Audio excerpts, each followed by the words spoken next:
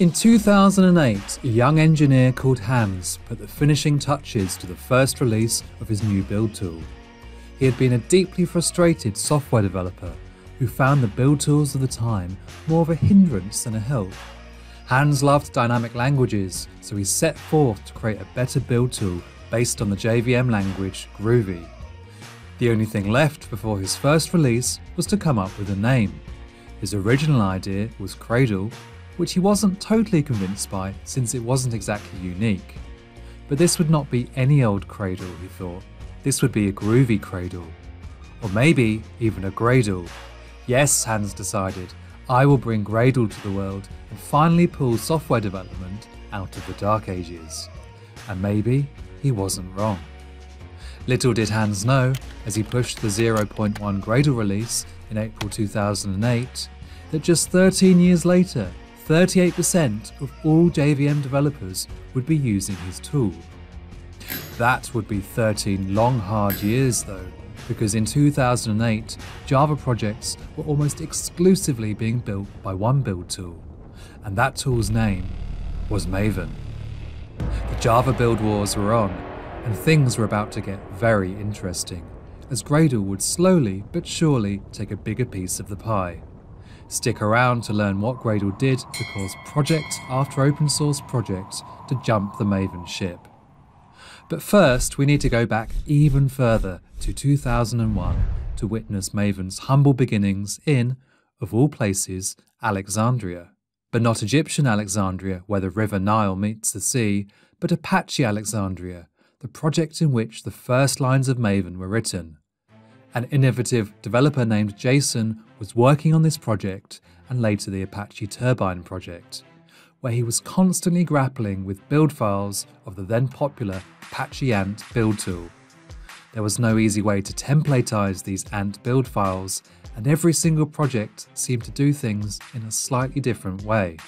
There must be a way to make these builds more reproducible, Jason thought. With a common project layout the build tool would expect by default. In a glint of his eye, Maven was born. Using Apache Turbine as its testbed, Maven 1.0 was released in 2004. This build tool was something very different. Whereas with Ant you had to tell it step by step what it needed to do to build your project, Maven was opinionated and assumed you would need to compile, test and package your software. This meant that Maven's XML build files were more concise than Ant's, and developers could more easily switch between projects. As if that wasn't enough, Jason had one more killer feature up his sleeve. At the time, developers would commit any libraries their project depended on into version control. This practice annoyed Jason. No, it really upset him. Not only was it a waste of storage, but with Ant there was no way to perform any dependency analysis. Maven 1 onwards let you declare dependencies in your build file. And here's the magic. When you ran your build, it would then download those dependencies from a central repository Jason had set up. This also paved the way for features like dependency resolution. If Maven found more than one version of the same dependency, it would be able to pick the most suitable, and only add that to the compile and runtime class paths. Maven made a small ripple in the Java community. That ripple became a splash, and eventually a huge wave as project after project made the switch from Ant to Maven. One of the first was the popular database mapping framework, Hibernate. Like with any changes, there would be those that would oppose the switch, but it didn't matter because by 2009, all the big open source Java projects would be built using Maven. Spring, check. Hibernate, check. Lucene, check. But as you know, dear viewer, the story doesn't stop there, because although Maven fanboys thought they'd reached the ultimate build nirvana, it wasn't quite good enough for our friend Hans.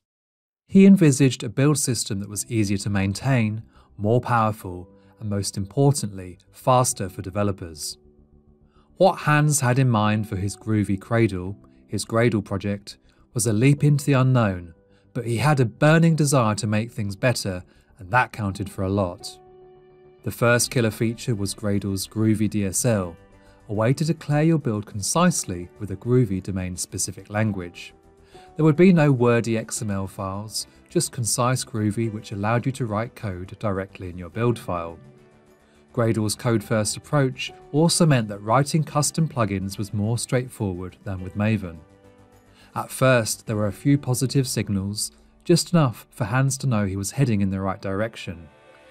The next killer feature was the incremental build system, something Maven was lacking and something most developers at the time didn't even consider a possibility. If you've already compiled, packaged or tested your project, when nothing's changed and you run the same command again, surely there's nothing for the build tool to do. Exactly, and this feature meant that building Gradle projects, especially after making small incremental changes, would be a lot faster than Maven. By 2010, Gradle started to get more attention. The Hibernate project, which just a few years earlier had switched from Ant to Maven, would now jump ship again to Gradle. The growing Gradle team focused on adding more useful features to make developers' lives easier. This included a dependency management system built from the ground up for better conflict resolution, caching and reliability. Importantly though, Gradle still relied on the dependencies themselves being pulled from repositories like Maven Central. It also supported publishing libraries in a Maven-compatible way, including generating the infamous pom.xml file. This ability to keep what was good and only change what could be made better allowed Gradle to make big strides forward. By 2013, it had been selected by Google as the default build tool for Android, and by 2015 it had reached 1 million monthly downloads. Now Gradle had a seat at the build tool table, and when developers embarked on new projects, they were genuinely asking themselves whether they should use Maven or Gradle. So what's the state of play now with these two JVM build giants? Gradle is currently the most popular build tool for open source JVM projects on GitHub.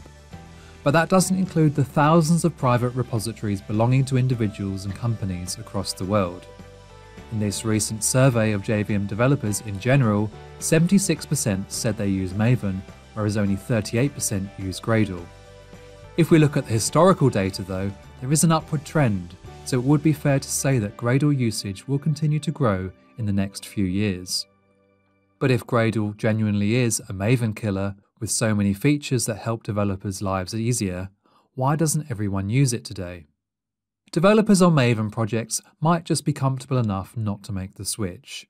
They know that things are far from perfect, but they don't think they can justify the time investment in migrating their project to Gradle. In this case, these projects fall into two broad categories. Category 1 is historical projects that were created in the heyday of Maven, back when making a change to your build involved rolling up your sleeves for some old-fashioned fisticuffs with an XML file. They are legacy projects and don't see any active development except for minor bug fixes. In this case, staying with Maven is a reasonable choice since the rewards of switching to Gradle are minimal. Category 2 is different though. It's the projects that are still under active development where the build is slowing down developer productivity, but nobody really realizes it. It's like trying to write a novel while simultaneously having a WhatsApp conversation with your gym buddies and at the same time eating a Chinese takeaway with chopsticks. Yeah, no wonder you didn't get past that first page yet. Because as developers sit at their computers waiting for slow builds to run, eventually it becomes normalized. They convince themselves that's just how things are and it doesn't get any better. They pretend to do productive work while their build is running, but get distracted and forget where they were due to all the context switching. Can Gradle projects be unnecessarily slow too? Absolutely, when incorrectly implemented. But at least Gradle has the framework in place to fix these issues and eventually lead to more joyful development and increased productivity. If you've seen any of my other videos, you'll know that I'm somewhat biased towards Gradle.